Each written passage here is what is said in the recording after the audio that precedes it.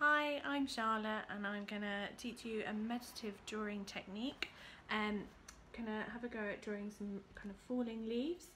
I have drawn a repetitive pattern, but you could try something where they're a bit more clustered together.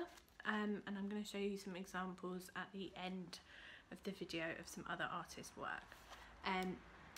I am a big fan of kind of repetitive drawing. I find it is very calming. It still improves hand-eye coordination and also improves grip as well. So let's see how we make it, shall we? So we're going to start with by drawing out our pattern. I've decided to go for a repeating pattern, but you could go for something where you have more of a mass that spreads out and fills the page. It's up to you. I'll put some examples up at the end of this video so you can have a look at some other inspiration. So as I said, I'm just going to draw a repeating pattern.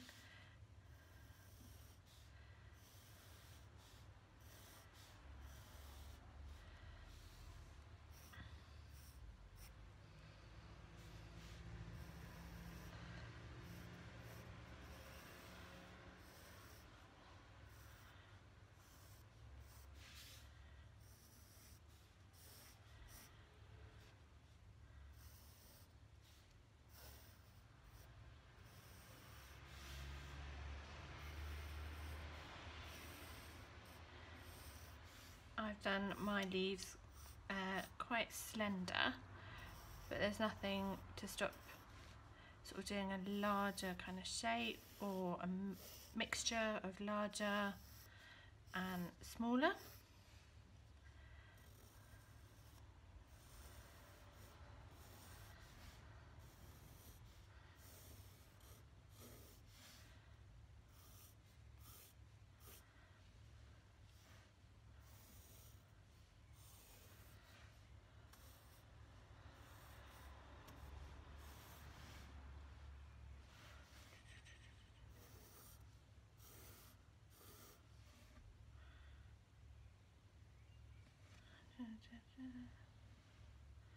I've done one too high, I think. There we go.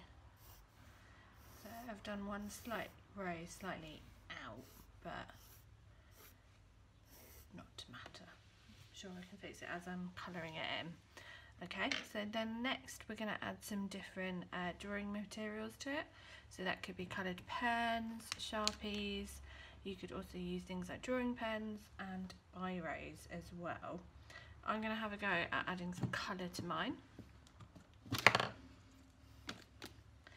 You want first to outline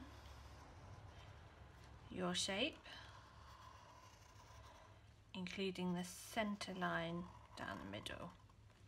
And then you want to decide what direction you want the leaves to be travelling almost in. I'm going to go with down, so one side from the middle to the edge, just draw a line slightly curving down. And you want to do that all the way through the leaf.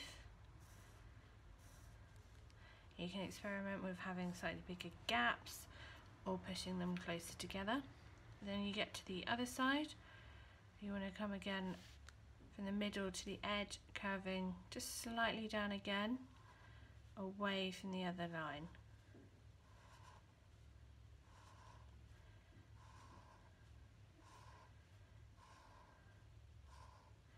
And you can match them perfectly with another line, or you can take them out of sync. It's up to you.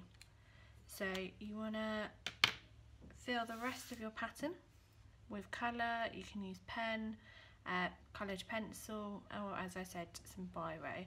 So let's see how I get on with that.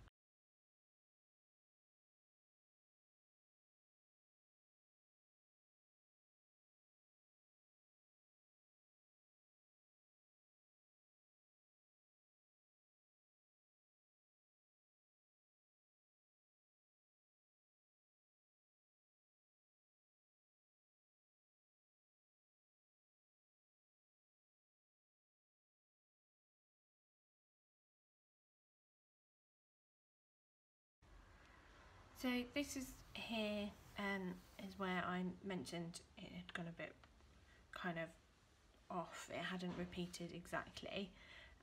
So I can either rub it out and redraw it, or I can do something where I just trust my instinct, pick up a pen, so let's try it in orange, and kind of have a go at sort of balancing it back out. So that would go more down to there. Let's do the next one. So that would be more there. Down the middle.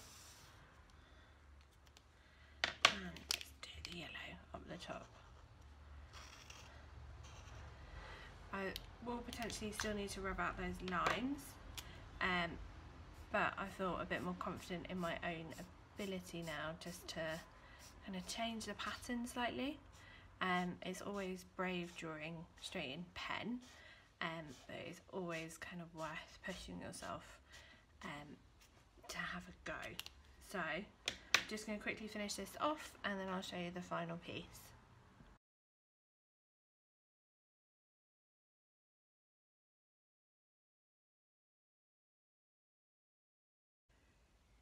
So there it is finished, my repeating pattern. As I said earlier, you could do something more clustered, and I'll put some examples up in just a second. If you quite enjoyed this process, you could potentially add a second layer. So you might want to get a drawing pen or a pencil or another kind of marker pen. Again, a biro. So if you're working in biro, you could change from black to blue or another colour, and you just repeat the process again. So following the lines, not necessarily outlining each line, but just kind of making an additional layer, an extra mark on top of it.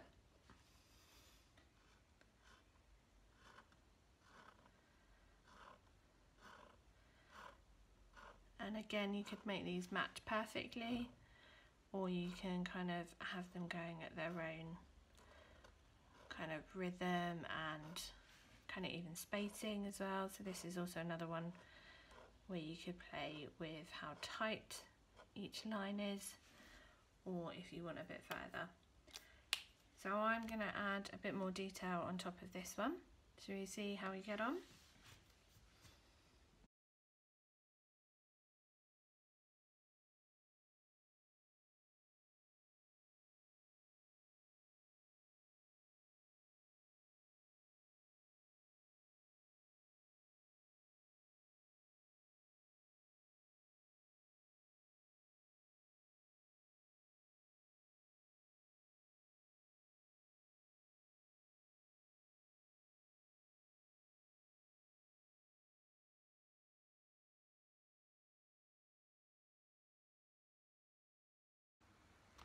So here is my final image.